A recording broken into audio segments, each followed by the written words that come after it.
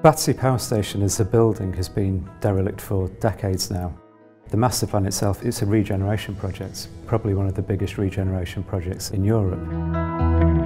It's about opening up the power station to public use, it's about connecting the riverfront from Battersea Park through to Vauxhall, and it is about creating place. It has significant areas of new public facilities. It has riverfront cafes, it has community theatres within phase one, within the Arches development. It has retail, gym facilities, leisure facilities, and then the power station itself, has even more cultural content, that has offices, residential, retail, shops, and it is about creating place that doesn't exist at the moment.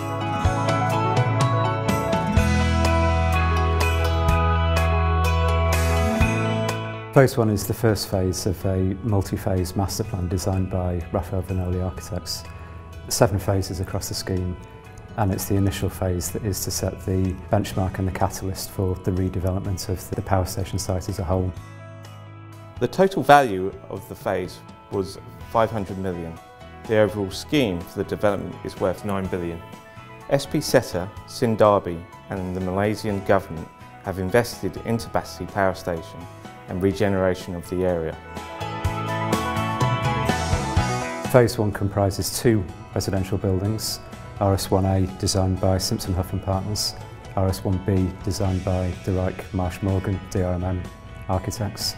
And those residential buildings sit on top of a 2-storey podium building that comprises retail, some leisure facilities, offices, food and beverage units, and encompasses significant amounts of new public realm.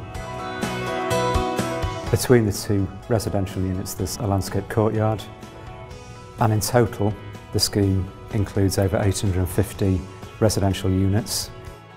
Carillion got involved in Battersea as one of the tenderers, and we put forward a compelling story. It's a unique building in the sense that it may be 17 stories high in parts, but it's longer than the Shard in length if you was to stack them all together.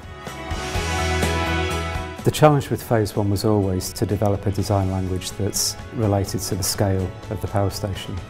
The power station is an incredibly iconic building within the context of London.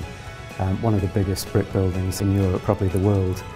So trying to find an appropriate architectural language that worked with that was the key challenge. So we started with the parameter plan developed by Vinoli Architects, which established the scale and the massing of the building, and then trying to make that work to give it some architectural identity and our own design.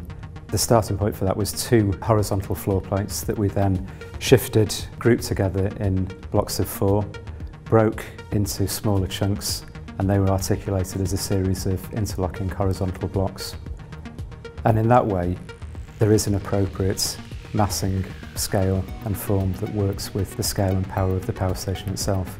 Contrasting materials were then used, so we have a very glassy, reflective facade against the brick of the power station. The glass allows fuse out, but it also allows reflection from the power station as people move around.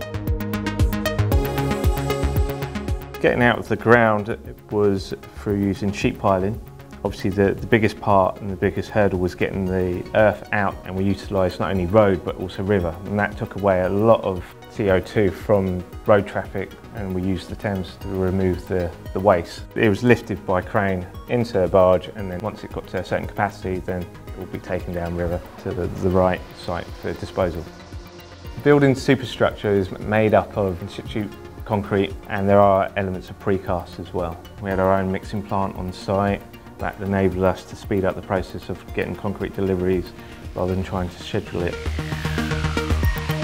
There is pretty much every format of apartment you could come across in phase 1. We've got townhouses over 2 stories, we've got studios, 1, 2, 3-bed apartments, we have duplex apartments, we've got penthouses, we've apartments with front gardens, we've got roof gardens. There's a huge variety of different apartment types in there. The starting point for us was about creating a home. These are places where people live, and that's part of creating a successful community. It has to be identifiable as a home. The duration of the project is a challenge. The delivery as a single phase is a challenge. Even though the master plan is split into several phases, phase 1 as an individual phase is a huge building in its own right. It is broken down into separate cores, but they are all delivered in parallel. After completing phase 1, and as the project develops and delivers the remaining phases, I believe that it will rejuvenate Battersea. They've got great transportation links that are coming from the Northern Line extension. Then you've got by river or by bus, you'll get to see the iconic building, the Battersea itself. That will allow people to see it as a central area to come visit, shop, live and have fun. The opportunity to work in the context of iconic landmarks is unique. You know, it's a riverfront building adjacent to the River Thames. It's by Battersea Power Station, and you know, that's a one-off unique project.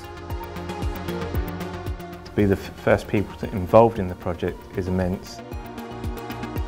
It allows us to set our footprint down, but also enables us to deliver something quite unique to not only our client, but also the community of Battersea and London as a whole.